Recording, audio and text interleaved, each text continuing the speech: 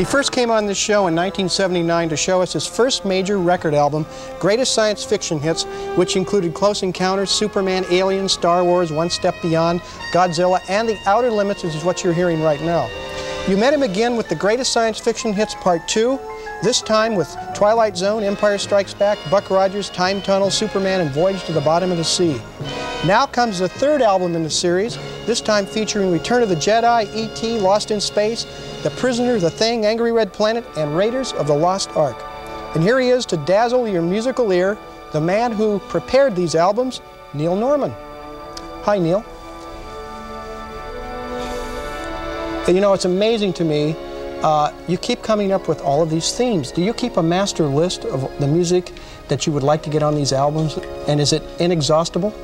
Well, I feel as though now with these three albums I've kind of completed the trilogy. There are a few that I've missed, but I think I've covered most of them.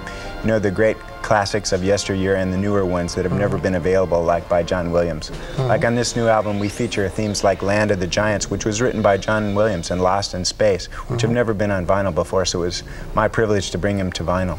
Well, that's a great title for a record, Never on Vinyl. Is it difficult getting all of the rights to the themes that you want to use? Do you have to do a lot of negotiations? Well, not really, because all the composers will receive royalties from my record sales, so they're very happy to help me. Like on this new album, I got the Capricorn 1 original scores from Jerry Goldsmith. I went over to his house and he was very enthusiastic. John Williams enjoyed my versions as well, so I've gotten a lot of positive feedback. Now, you said that you sort of felt this completed the trilogy. Are you going to try to do more theme albums, perhaps horror films, or do you have other themes in mind? Well, I'm working as an executive producer on a science fiction feature now, and also I'm going to be continuing in the electronic music field and film scoring. But I'm going to do some rock and roll stuff. It'll still be sort of from outer space, but I love science fiction, but I need a few more films before I have enough repertoire to complete another album. I see. Does someone like John Williams come to you when he hears that you're going to do the theme and make recommendations about how you might reorchestrate it?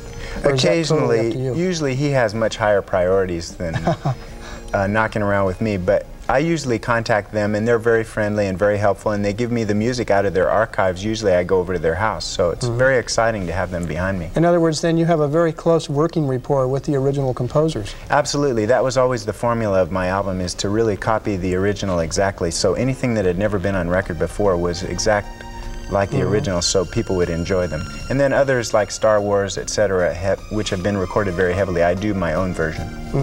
I see. Okay, so we won't be seeing another science fiction album from you for a while then? Maybe in 1990. 1990. And all of your records are available in the major stores, Tower Records, places like that? Absolutely.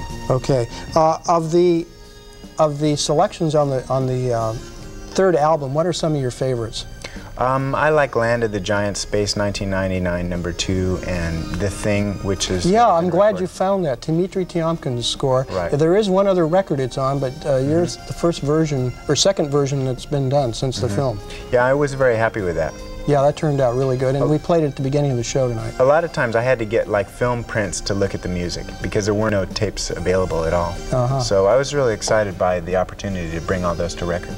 Well, Neil, thanks for coming by again.